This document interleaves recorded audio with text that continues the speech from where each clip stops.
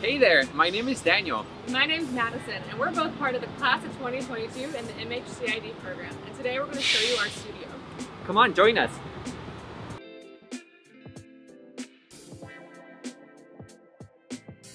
Our studio is situated at the intersection of 45th and 15th Street, across from the Burke Museum, as well as UW's campus.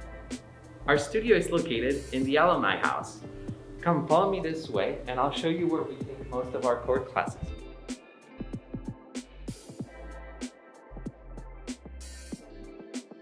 This is where we, the students, get together for class, guest lectures, work, and just to hang out.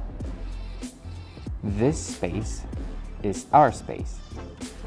We have tables, chairs, whiteboards, all of which you can wheel anywhere to make your optimal learning space. Speaking of whiteboards, have you seen the walls?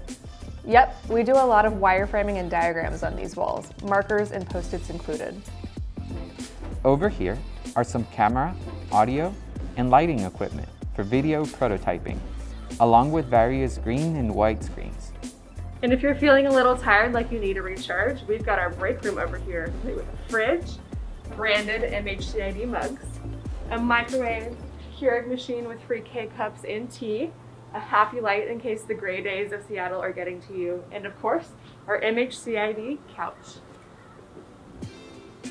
And on this elevated section, we have more workspace and a bunch of supplies for all your research and prototyping needs. Not to mention our physical computing supplies, like Arduino boards, wires, LED lights, and even our own soldering setup. Need to print or scan something? We also got you covered.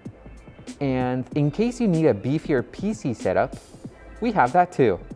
In addition, we get access to the mill, located in McCarty Hall, home to sewing machines, laser cutters, 3D printers, ceramic printers, and so much more. Now, the studio isn't the only place where students like to go. Here is our fireplace room. It's nice and cozy, and it's not only a good place to work, but during certain hours, it's a place for us to eat as well.